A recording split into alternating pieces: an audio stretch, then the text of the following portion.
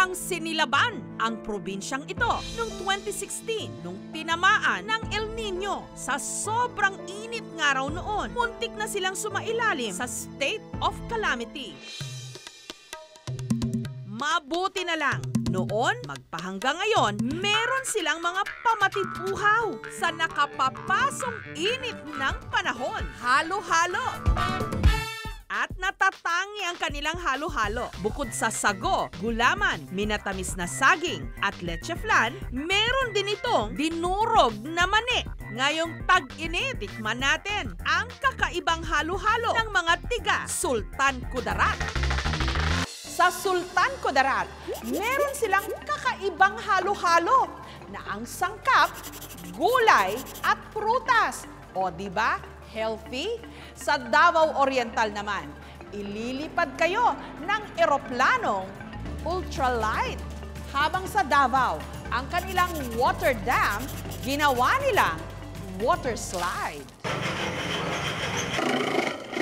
Sa palengke pa lang ng Esperanza, may 30 magkakatabing tindahan ng halo-halo. Sa daming araw ng mga nagtitinda, pwede nilang sabihin na ang Sultan Kudarat ang halo-halo capital ng Pilipinas. At dahil ipinagmamalaki nila ang kanilang halo-halo, noon lamang nakaraang taon, nagdiwang pa sila ng kanilang kauna-unahang halo-halo festival, ang mga stall pasarapan. 1970 pa lang daw, marami nang nagtitinda ng halo-halo sa Esperanza. Pero ang isa raw sa pinakasikat at talagang binabalik-balikan ang kay Lola Norma, 72 anyos. Nakita ko yung malakas masyado ang halo-halo. Naghalo-halo din ako.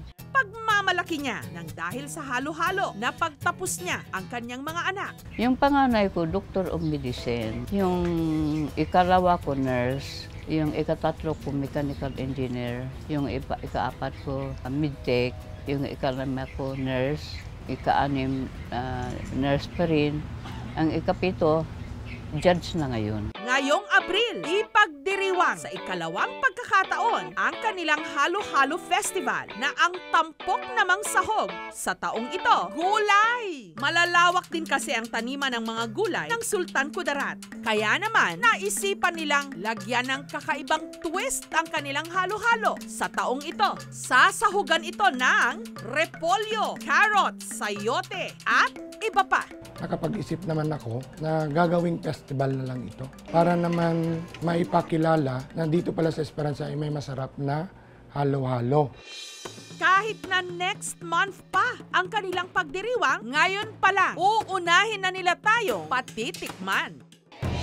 Nagsama-sama ang mga pinakamasasarap na gumawa ng halo-halo sa bayan ng Esperanza para sa isang veggie halo-halo battle. Bawat koponan may kanya-kanyang pambatong sangkap. Ang Team Black Shadow bet ang leche flan with malunggay leaves. Kasi sir, naisip ko lang na mas masarap pa yung leche flan namin kung malagyan namin ng malunggay. Kasi yung malasahan mo doon sa leche flan, hindi lang matamis, malasahan mo talaga yung malunggay. Leche flan with malunggay din ang pambato ng Team 3 Angles. Linamnam siya, ma-feel mo pag kainin mo, nutritious siya. Ang Yellow Bell Team naman, kalabasa ang panlaban. Squash Delight. Gawa ito sa kalabasa at ilan daw secret ingredients. Pagmamalaki nila, lasa itong ice cream. Nilagyan namin ng mga secret ingredients para nakakaiba siya kasi di kagaya sa lychee flan na parang mas matigas siya.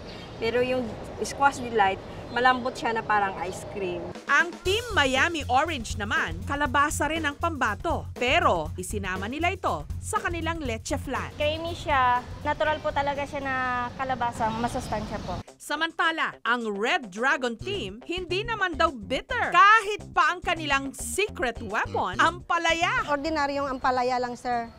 Yung bitter talaga, sir. Hindi rin daw pahuhuli ang carrot leche flan ng Team Tres Marias. Ang carrot po, dilan namin sa blender at hinaluan ng mga ingredients. Pero para maiba naman daw ang halo-halo ng Team Lovely Pink, nilagyan nila ito ng siling. Para naiba naman sa lahat, unique ba? Para magkaalaman na kung kanino ang pinakamasarap na veggie halo-halo ng Sultan Kudarat, nag-imbita kami ng 20 mga hurado.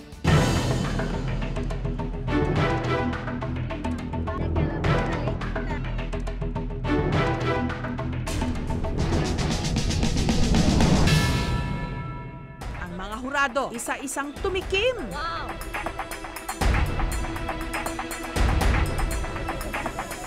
Ano naman kaya ang say nila? Kahit yung kapalaya, naging matamis na rin. First time ko makatikim ng halo-halo na may malunggay. So, authentic yung lasa. Contestants, pwede na kayong humarap sa inyong harapan. At ang nagwagi, ang halo-halo na may carrot leche flan ng Tres Marias. Ang masarap kasi sa raw yung ating mga ingredients dito. Crunchy. Mayroong mga masarap.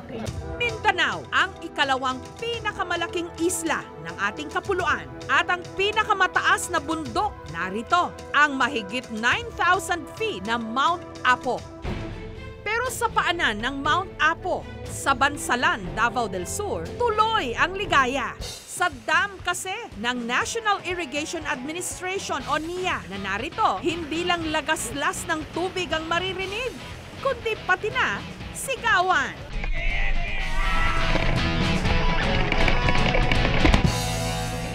Ang irrigation dam kasi, ginawa na nilang isang malaking water slide.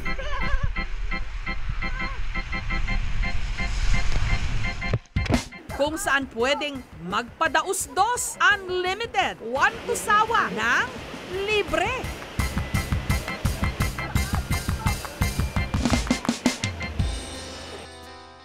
Ang tubig na umaagos dito, nagmula mismo sa Mount Apo. Ang taas ng slide, 20 feet. This dam was actually been constructed for the purpose na mabigyan po ng water supply yung ating mga farmer beneficiaries sa lowland during drought season. Ang tubig ay galing po sa National Park po natin sa Mount Apo, and then this dam will contain 500,000 liters of water. Dahil malinis ang tubig, dito rin pumupunta ang mga labandero at labandera ng Bansalan. Ang magkakaibigang ito, tuwing init na init daw, sabay-sabay na nagpapadulas pababa ng dam. Bata pa lang daw sila, ito na ang kanilang nakagawian.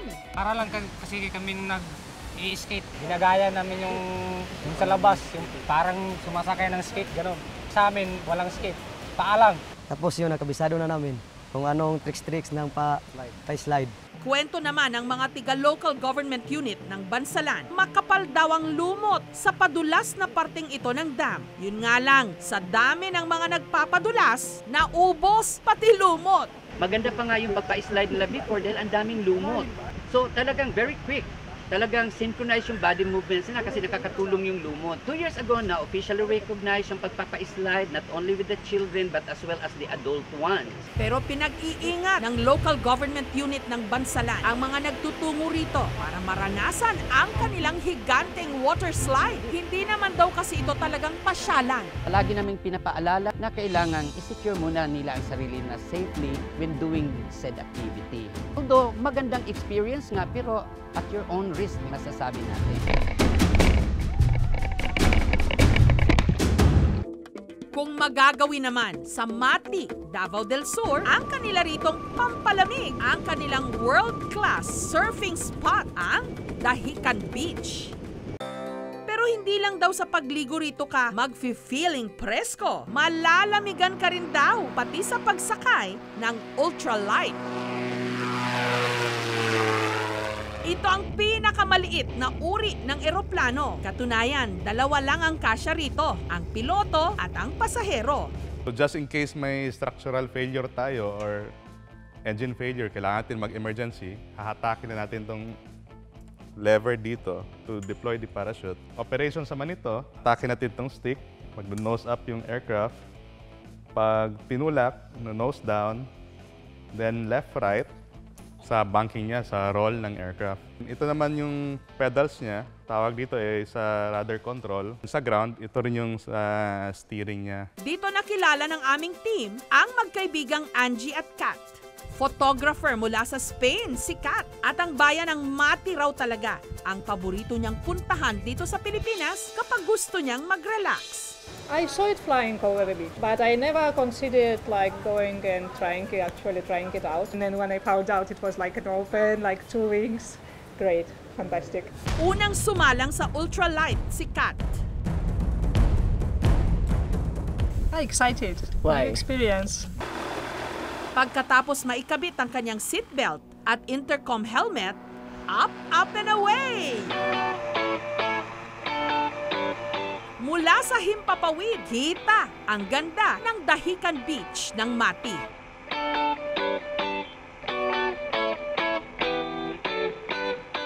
Tanaw rin ang malawak na kabundukan. Matapos ang 15 minutong paglipad,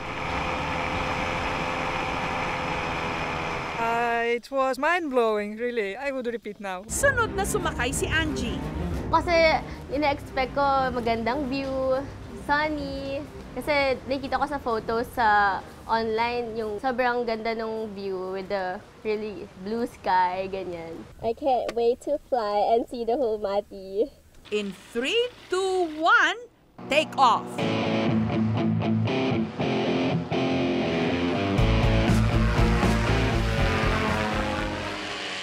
Sa pagkakataong ito, napagbigyan na ng magandang panahon si Angie. Mas malinaw niyang nakita ang bayan ng Mati mula sa himpapawid.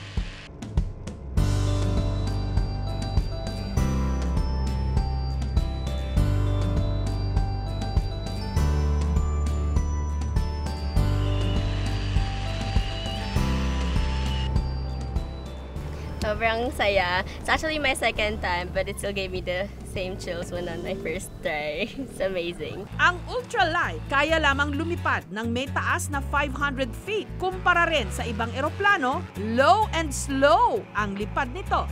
Hindi nga lang mura ang singil, 2,700 pesos bawat pasahero. Ilang dekada mang pinahirapan ng mga digmaan at kaguluhan ang ilang mga probinsya ng Mindanao, nananatili itong lupang pangako. Sana makamtan na ang tunay na kapayapaan na mas marami pa ang mabiyayaan.